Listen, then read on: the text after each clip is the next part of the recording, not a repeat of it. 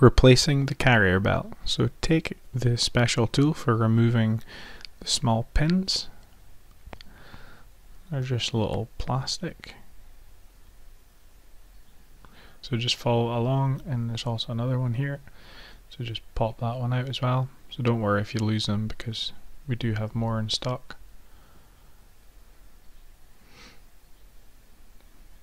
Once you've done that, take out a little screwdriver, follow all the way back to the gearbox and push it through. You'll see the metal bar pop through,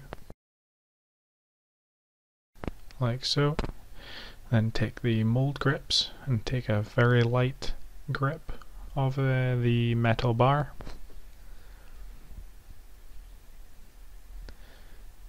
Once you have it gripped, you can pull it all the way through. You can just let the belt fall down and just place your bar somewhere safe. Okay, so these are the two belts to make up one. So first you will attach the half of the new belt onto the old one. It's easiest to feed the new belt in from the bottom upwards.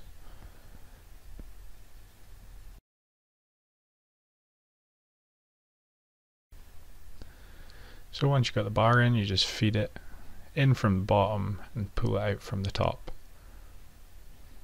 Now we'll just put the belt up here and we'll attach the other half to the bottom.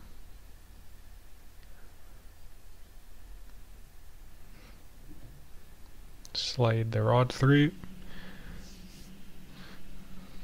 pull it through again until you're at the end. You'll see where the little plastic pins are missing, so that's you all the way back. It's pretty visible if it's a worn belt to see where you are, but because this is new belts, it's a bit different. So take out the rod. That's your old belt ready to be moved away, and now the new belt is on the cube. Just make sure that you have fitted the belt correctly and it's all been aligned properly on the sprockets. Now just lift it up and put the rod back through. Putting the rod back through is easiest with two people, just one feeding it in and the other one just guiding it through, like so.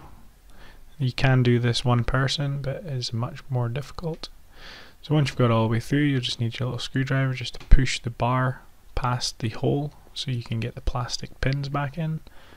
So always remember to put your pins back in. If you don't, you will find the rod will creep out again and it'll start rubbing against the frame. So just double check that that is all good, and you can start the cube back up.